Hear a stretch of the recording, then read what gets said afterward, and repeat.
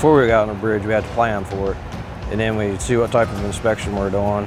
And that entails what type of equipment we need, how long it's going to be, how much personnel we need. Routine inspection is every 2 years. That's the majority of our structures. This particular structure is every year because it has some cracking in it. We're here to look at the cracks that are there, and some are negative, some have been paint cracks. So that paint cracking means that there's a possibility that an actual crack could. You use a wire wheel brush, get the paint off of it, clean it, you put the dye penetrant in, and then once you get the dye penetrant in, you let it sit.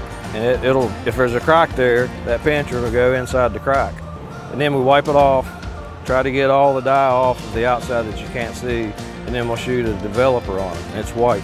So what it'll do is actually pull the penetrant out of the crack.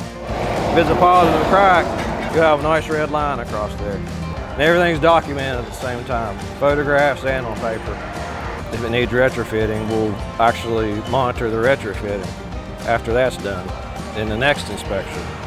And it has to go a whole period of 6 years through the routine and in-depth inspections before it can be taken off as being fixed. So once it's fixed, it's not only just fixed, we have to monitor that fix, the retrofit for it. We make sure that every bridge is safe to cross.